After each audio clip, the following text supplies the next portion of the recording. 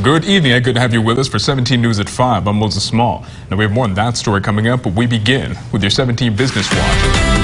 Throughout Kern County, thousands flocked to local shops today to support small businesses. 17's Maddie Gannon joins us now with a look at how one mom-and-pop shop benefited from this day of spending. The holiday shopping season kicks off with Black Friday and Cyber Monday.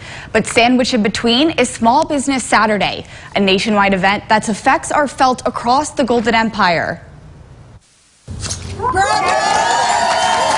Bakersfield Mayor Karen Go was on hand to usher in one of the most important days for local businesses. We are one, and our community is one, and we really continue to come together. It is Small Business Saturday, shop small, but it's a big day for Bakersfield. The day is a lifeline for the backbone of our local economy. And despite enticing deals from big box chain stores this weekend, customers came out in droves Saturday to shop local.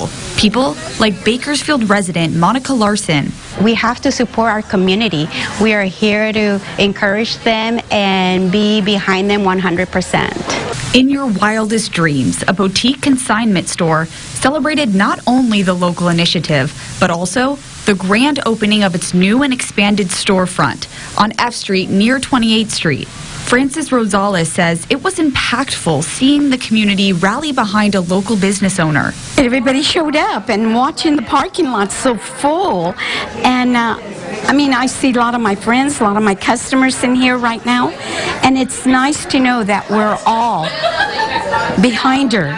Rosales owns a small business in downtown Bakersfield herself, Happy Jack's Pie and Burgers. After the pandemic plagued Kern's mom and pop shops, she says the more we invest locally, the greater return we'll see for our community. If we keep shopping local, it stays in the community. And the big box stores, they don't have any problems. There's always somebody out there for them. But we have to keep it local.